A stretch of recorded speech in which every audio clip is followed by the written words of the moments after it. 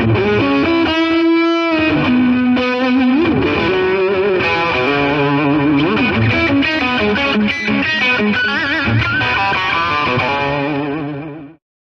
guys, welcome back to another video. This is the first episode of what I am calling Season 2. Thank you very much to all the subscribers and all the support over the last year. I read your comments, every single one, and I enjoy reading your feedback. A lot of it was positive, but some of it was negative, especially the background music. Some of you found it too loud. Duly noted. The first video I'm making for Season 2 is an apology for Season 1. In an episode comparing the B58 and the B58 TU, I said that there were 4 variants. I said that there was the B58 B30 M0, the B58 B30 M1, and the B58 B30 01.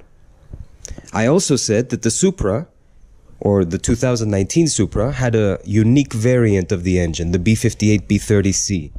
But I was wrong. You see, there are not 4 variants, there are 3 variants, and only 3 variants. The B58 B30 M0, the B58 B30 M1, and the B58 B30 01. But if you look at the data plate of the engine, which is down here behind the charge pipe, you're not going to see B58 B30 M0, you're going to see B58 B30 Alpha. So the engine is embossed with B58 B30A. That's the first generation B58 engine. It's the B58 B30A.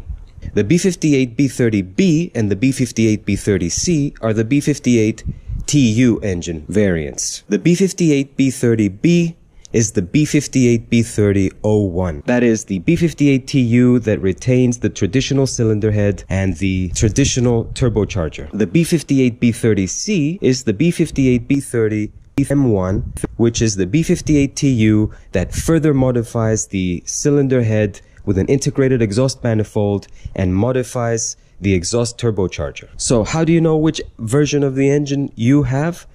Well, obviously the easiest way to check is to go down here. It's very difficult to get the GoPro in there, but down here you're gonna see your engine part number and your engine serial number. But if you want to check it visually, there are 3 big clues straight away.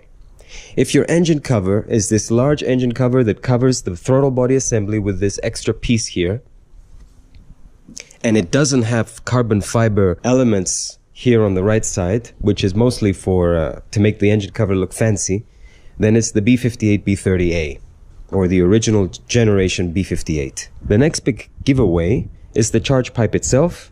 If it's cylindrical like this one, and this joint is here in the middle as opposed to up here, then it's a B58 B30A.